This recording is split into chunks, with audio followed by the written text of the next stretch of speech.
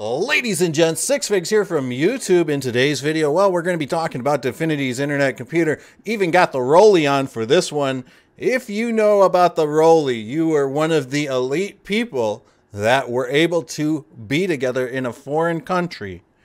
And you know the story behind this Rolex. Unfortunately, I cannot say it right now or here because what happens in other countries stays in other countries, folks. But we are going to be talking about Definity ICP, the news, which is kicking ass today. I wanted to start things off with this tweet I dropped the other day. Now, I asked people to share this, and this was basically a mega thread of how FTX and everybody kind of like Alameda Research really rug pulled the ICP token launch. And what really gets me, folks, is when influencers or uneducated people that just haven't seen this data will post a chart of the ICP token and it's just straight down. But then what they don't understand is that FTX and Alameda Research and Sam Bankman-Fried made it this way. They absolutely organized an attack on the token launch to wash everybody out. So if you're interested in this, I will pin a link to this tweet in the description or the pinned comment. So let's get going here. We've got a banger of a tweet here from @stack.money. ICP has been updated 645 times in the last month. And really, I'm not a developer. I'm not a coder. I don't know how often other chains get updated. But when I can come and see that ICP and Definity is actually updating the chain significantly over the last month, 645 times, it tells me they're there. They care about it. They want this thing to be as good as it can possibly be. Now, we had a tweet out of Bitboy Crypto.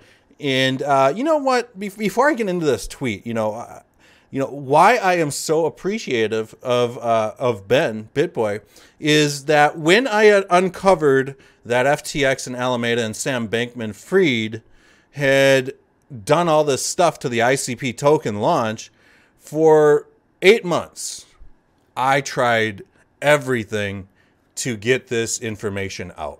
I was a small channel, unsuccessful for the most part. The ICP community and Definity community learned about this, but they are really the only people that cared about this information, obviously. But Ben, Bitboy Crypto, was the only person that heard me out and actually analyzed the evidence that I had against FTX and Sam Bankman and Alameda for doing what they did to the ICP token launch. And that, folks, is why I love the guy so much. You know what? He's the only person that actually heard me out at a high-end influencer level. So I'm very much appreciative of that and what he has done to help spread awareness about what happened, that this wasn't a rug pull project. But anyways, he goes on to say, it's obvious when you look at Senator Warren's donors that she fights for the billionaires, not against them. She is an absolute fraud, and Ben is absolutely right. Now, when we look at Warren's contributors, political contributions, a lot of them are coming from Google, which, guess what? Crypto is really hustling some of these search domains. Apple, Amazon, Microsoft, Walt Disney, AT&T, a lot of tech companies in here, right? So it's interesting to see some of these numbers, and she is definitely a paid spokesman for these companies, no doubt about it. Da Vinci, man, dropping some heat with the infinity loop that kind of has ICP colors. This could be a coincidence, right? The idea of blockchain is to move a value-based system where everyone pays for the service they use instead of contributing to the bottom line of large tech conglomerates. And that couldn't be further from the truth. And this kind of ties into this tweet right here, right? Senator Warren's afraid of crypto because if crypto takes over, she's not getting any of these donations at all. So when Da Vinci comes on and makes this statement, the potential of blockchain is huge and infinite, excuse me. This, folks, I am so excited about. Inside Dark Studio. I just heard about these guys. They were off my radar, but I saw this clip, which was absolutely badass. And this is a game that is being built on the internet computer. It's already built on the internet computer. And this looks like I'm playing like a Halo, one of those games, something like that. But it's pretty good. And yeah, I'm impressed. And I'm going to try to get these guys on my YouTube channel so they can tell us more about their game, because I think it would be really cool. But for now, make sure you guys are following iDark Studio on Twitter so you guys can stay updated.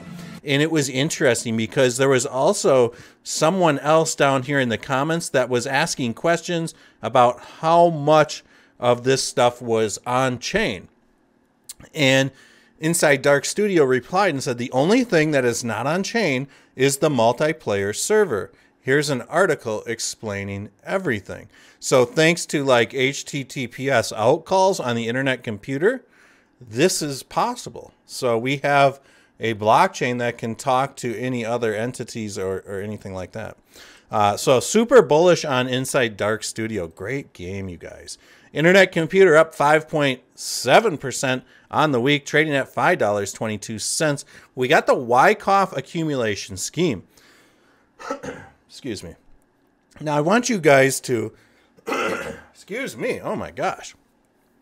Now I want you guys to just create a mental visual of this for what it is that I'm about to show you, because you are going to learn today about where Bitcoin dominance possibly could be when it comes down to a Wyckoff. And save the jokes, right? Because Wyckoff, Whack-off, you guys get where I'm going with that. And you guys have some dirty minds out there. But the accumulation schematic number one.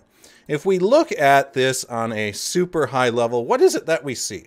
Well, if we look at this, we've got the spring here, and I suspect that we have passed through phase C and are now on phase D, looking to enter phase E. So mental note. Now you can see that this could possibly be the spring here. We've got phase C right in here, and we've got phase D right in here. And what I strongly suspect is going to happen here is we're going to get some sort of flag or some sort of symmetrical triangle or pennant or something like that to form, maybe even some sort of ascending triangle or something like that. And once that forms, and we will see which way Bitcoin dominance will break out. So the less dominant Bitcoin is, the more the alts tend to rally, right? Because we can kind of see, let's just take Monday, June 13th, Monday, June 12th, for example. Bitcoin dominance was way up, right? So the 13th and then all the way through September 7th. Let's just kind of mark those mentally. Now let's hop on over to the ICP chart.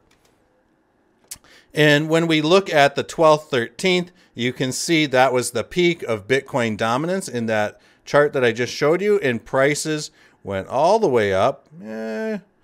Here's September. So, I mean, price action did increase, even though Bitcoin dominance was going down. So that is awesome to see. What's going on right now? Well, it's been a couple days since I've done a video on ICP, folks. I've just been busy, and I've just kind of been waiting for this whole skin cancer thing on my cheek to really heal up, because it's been looking terrible. So with that said, I do believe that there could possibly be some sort of symmetrical triangle squeeze that is going on, and I am happy that right now, as of right now, we have kind of exited this little symmetrical triangle that I drew up. I do want to caution people that this symmetrical triangle might straighten out on this 4-hour chart if we get rejected by this 200 moving average. My biggest thing here is that we don't see this head and shoulders pattern execute. But for now, I do suspect that one of two things are going to happen. We are going to see this dog leg. This is part of an impulse wave here, folks. So we're either going to see this ABC corrective wave happen, or we're going to see maybe some sort of ABC corrective wave fill out in this fashion. So unless we get rejected really at this 200 moving average, I'm not really making any upside calls at this time. But if we do get an upside movement, I do think that we could get resistance around this $5.77 line. And that's because we've had two areas of resistance there before. And at that point, we might be kind of filling out some sort of an ascending triangle, which would be extremely bullish to see. So with that said, folks, I mean, we're just kind of playing the waiting game to see what happens with this squeeze here. We've got 4 touch points on the symmetrical triangle. It looks legit, but a lot of times we will see symmetrical triangle form as basically a pause or a continuation pattern. So like I said, I do suspect that if we start seeing stuff go to the downside, this could be a continuation down to at least $4.50, somewhere in that range. For now, until we figure out which way this price is going to go, that's kind of where we're standing right now at this moment. So I love you all. See you guys all in the next video.